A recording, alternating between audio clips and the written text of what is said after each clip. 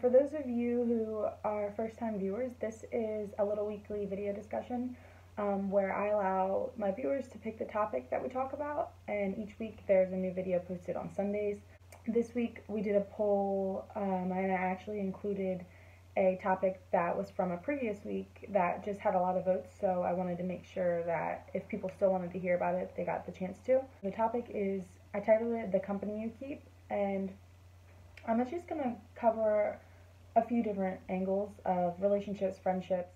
So we're going to talk about the company you keep, and like I said, by that I mean like friendships and relationships that you have.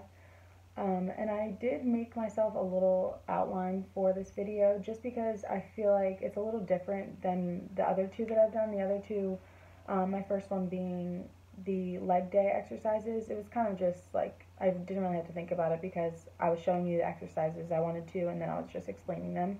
And then the second one was a recipe that I do, and that one's kind of same thing, like I was just going through what you need to make the food and how you do it, etc.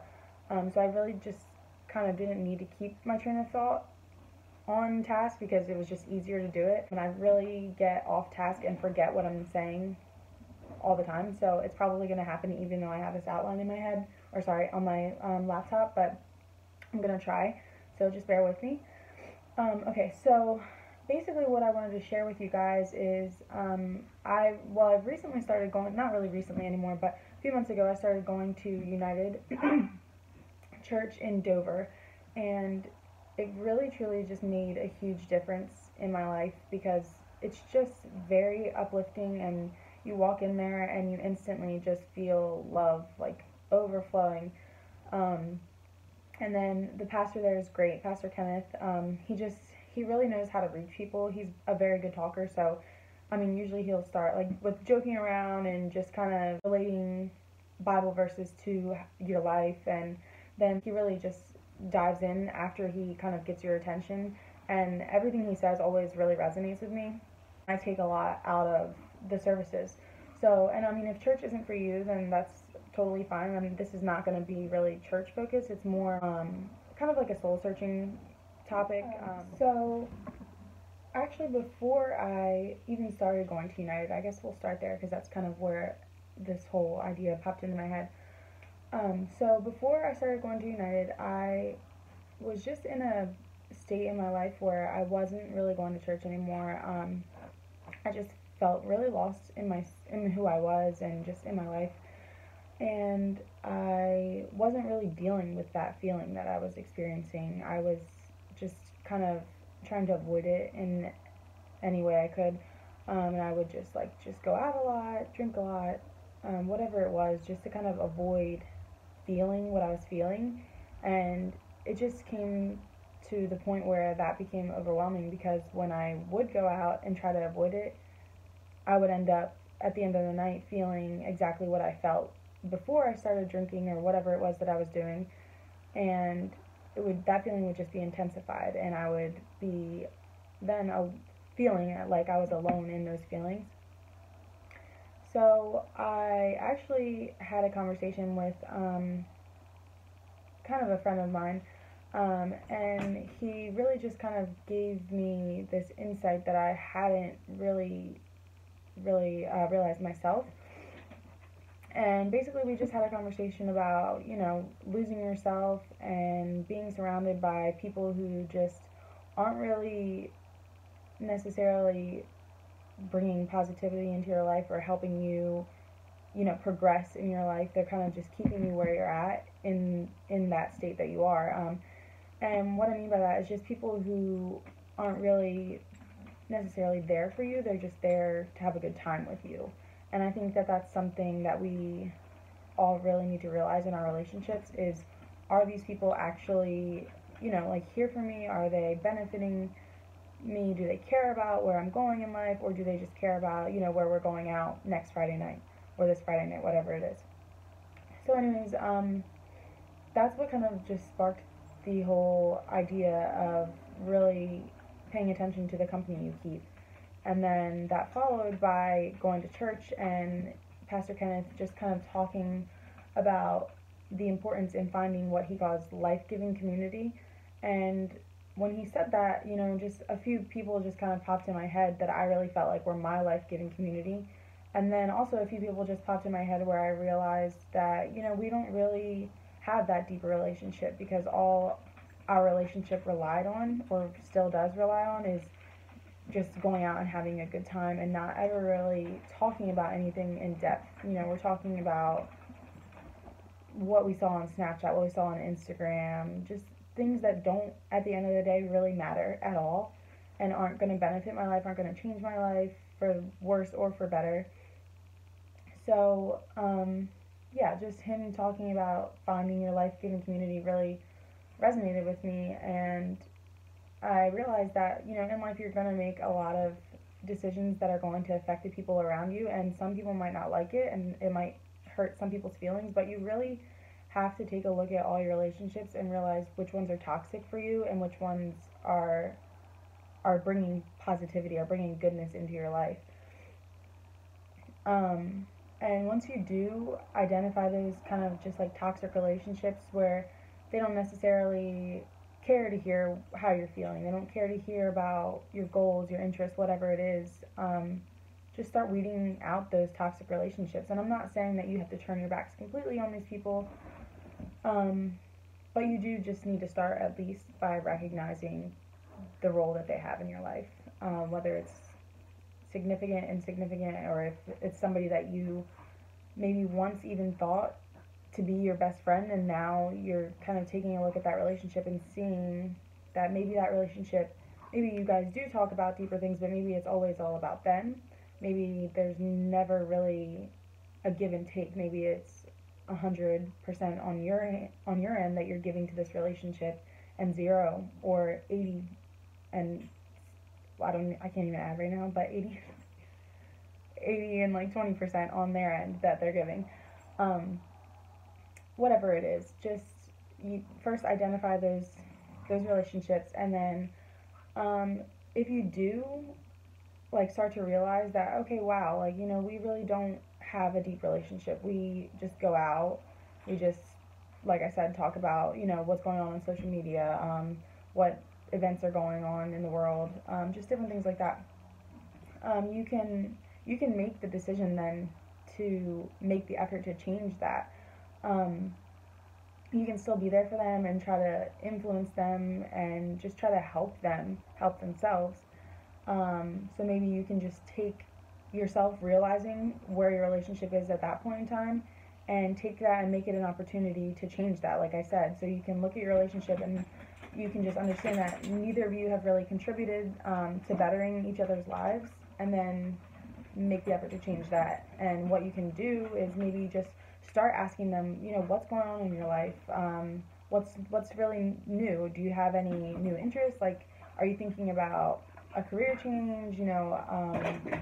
How's your relationship with your boyfriend? How's your relationship with your mom? Like, just different things that you can ask them to just really reach out, and maybe that will make all the difference in the world to them, because maybe they thought that you didn't care, and they thought that you didn't have an interest in their life, and maybe they thought of you as someone who wasn't life-giving community, and you guys can both make that effort together to change that and start making time to do things together outside of going out with your friends and outside of whatever it is you guys usually do together.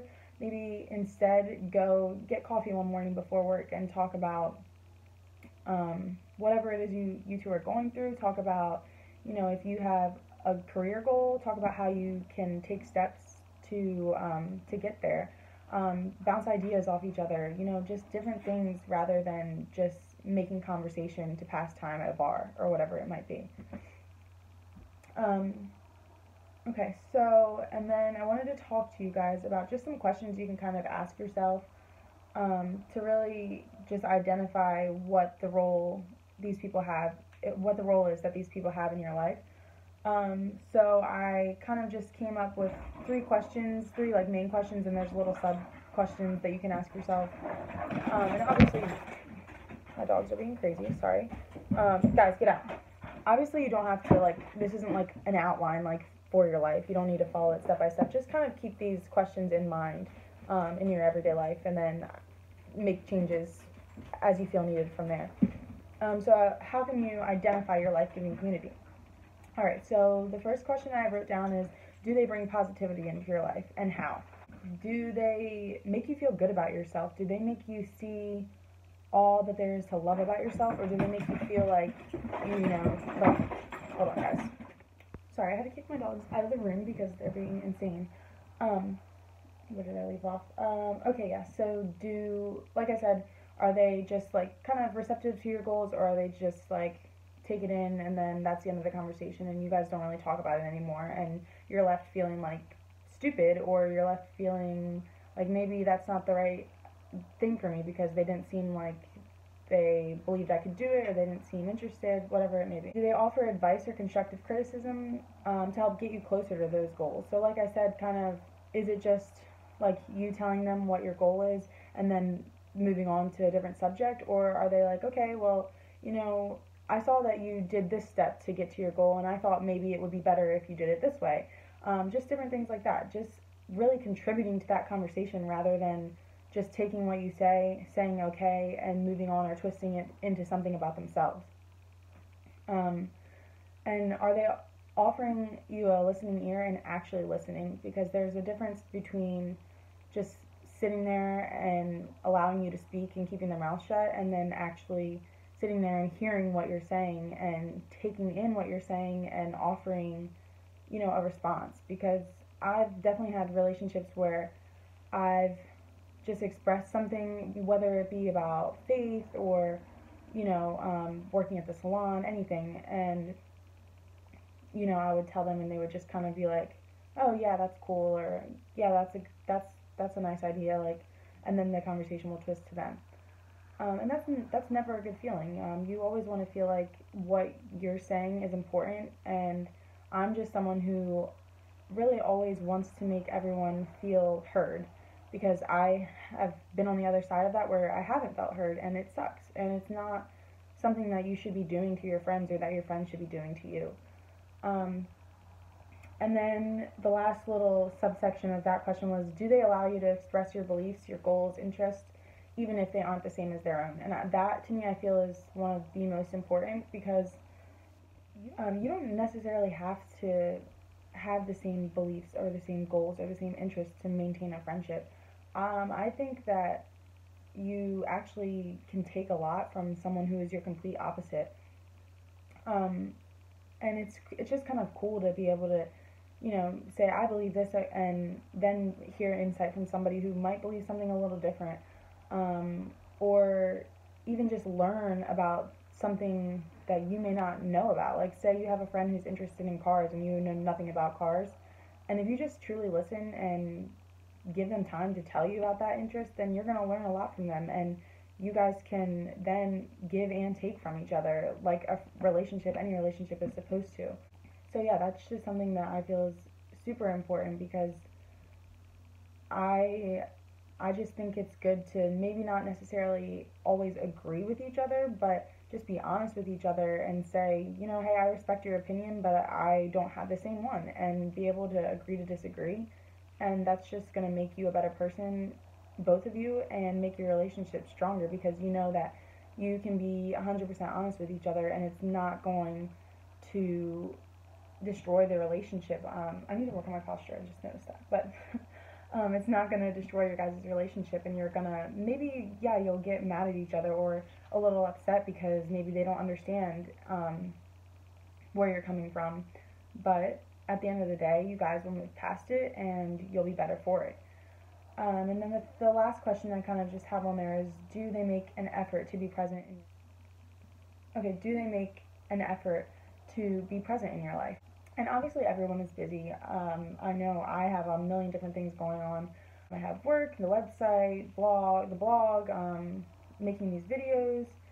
I have to take care of my dogs. I have to babysit or help my mom babysit sometimes. And then I have my social life as well. Like, I still like to go out with my friends every now and then.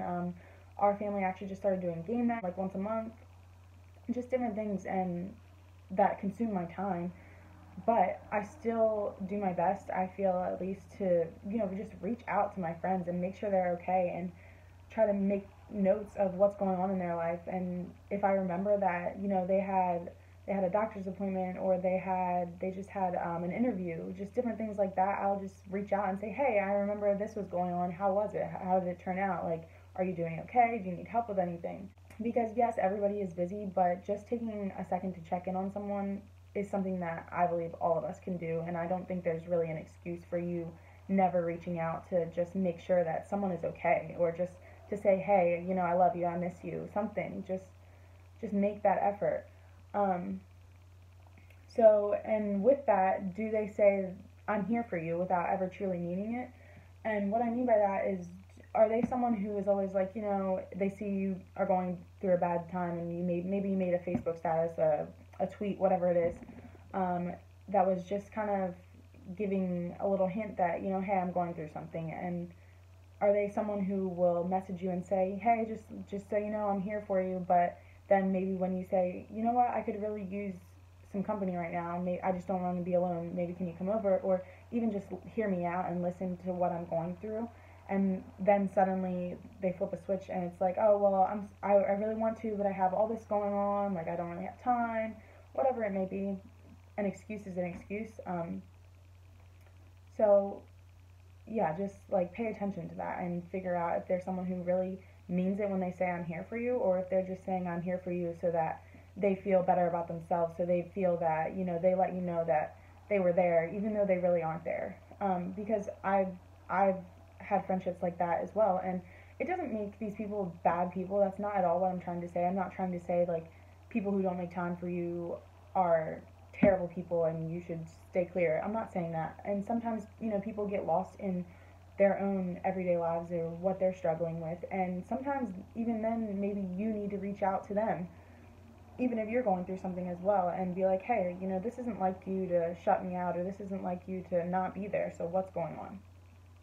Um, so, really, just, I guess, the main point of, oh God, the main point of me kind of just talking to you guys about this is because I feel like if you just sit back and kind of just analyze your relationships, then it can really make or break them. And it can show you, you know, is this someone who I really need in my life? Is this someone who's really as important to me as I thought that they were? Or is this someone who's really never done anything but brought me down and steered me down the wrong path? Um, and even if they are someone like that, like I said, you don't have to shun them and completely take them out of your life. You just need to decide, you know, if it's someone that you can handle still being around. Guys, sorry, I had a really good point that I wanted to tell you, and I can't remember exactly how I said it. Okay, so where I was going with that is, yes, it's important to think of others, and I kind of do that to a fault at times because I found myself in relationships where, yeah, we only did talk about what they were going through and their issues, and I was the only one helping them, but it wasn't necessarily their fault, it was mine, because I was so resistant to telling people what was going on in my life, because for whatever reason, I passed no judgment, and I was totally okay and even encouraging for people to just come out and say what is going on with them, what's making you sad, what's making you depressed, what's making you anxious. But yeah, I was holding all of my stuff inside and not telling them, and not, so I was expecting them to tell me all of their deepest, darkest secrets, and I wasn't doing the same. So I really had to just realize that me expressing that, yeah, I am sad, or me expressing that, you know, I don't feel good about myself today, doesn't make me weak, and it doesn't make me a terrible person. It just makes me human. So where I was going with that is that, yes, like I said, it's important to think of others and be there for anyone who just needs someone. But you also have to think about yourself. And if you aren't able to offer help to someone, or just simply be there for them without allowing them to drag you down through their misery, drag you down the wrong path again, then you need to realize that you've kind of done all that you can, and you've explored every option of how you can help them, and it's still bringing you to a bad place and putting you in a bad situation, or deterring you from your goals. And then you need to just remove yourself from that, and comfort yourself, like I said, in just knowing that you did all you could, and they just weren't willing to be accepting of your help, or um, just weren't willing to listen, or just weren't willing to make that effort to make themselves better.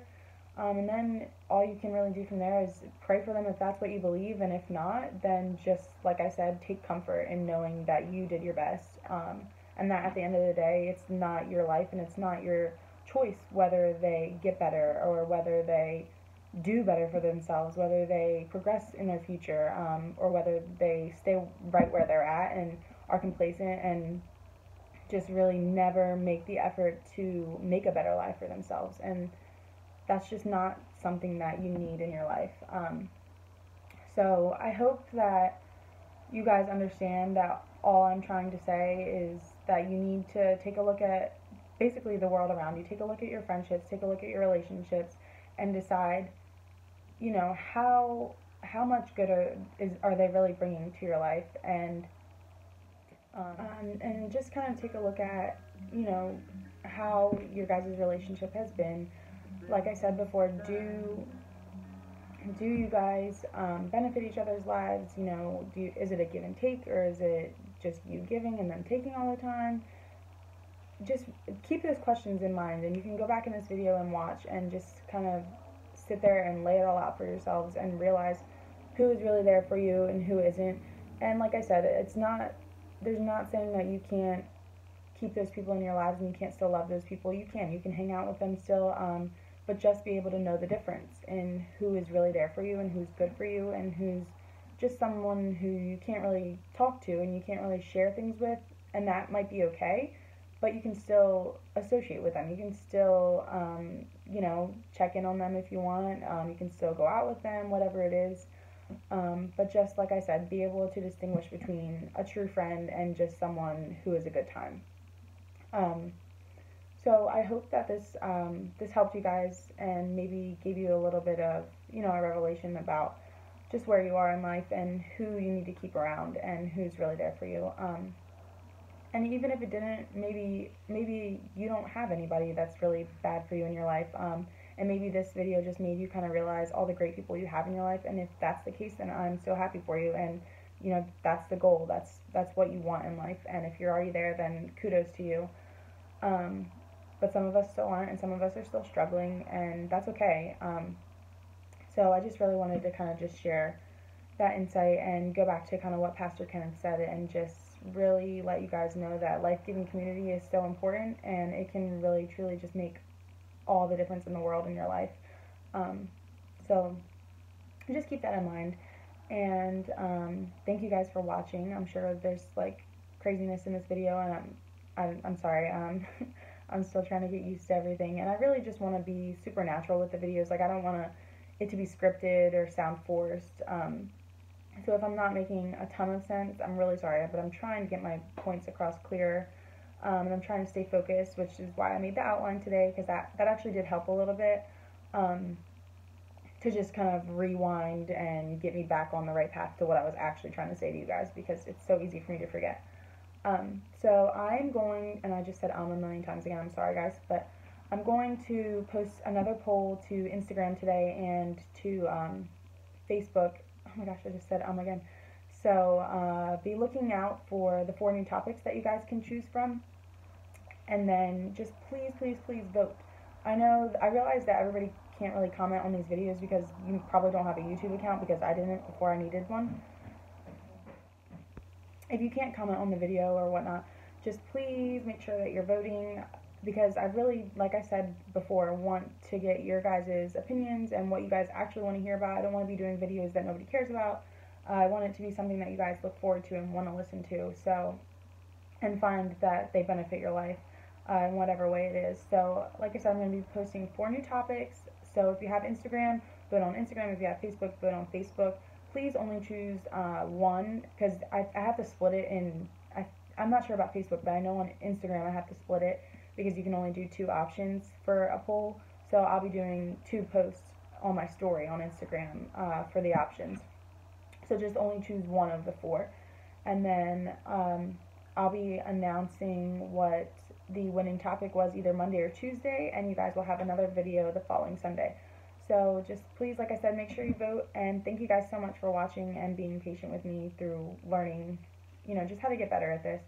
And I do have some changes that are going to be coming soon. I've ordered a couple new things for equipment, so I'm not sure when they'll be in, but I'm working on it, guys. I'm working on making everything better for you guys. I might be actually redoing my website a little bit just because some people have expressed that it's not as clear, I guess, that there's different tabs and that there's different sections of the website rather than just the homepage. So I'm going to try to tweak that a little bit for you guys and make it a little bit easier.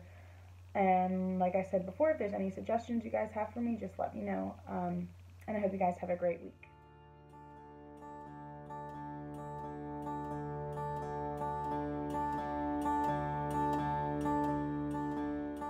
How fickle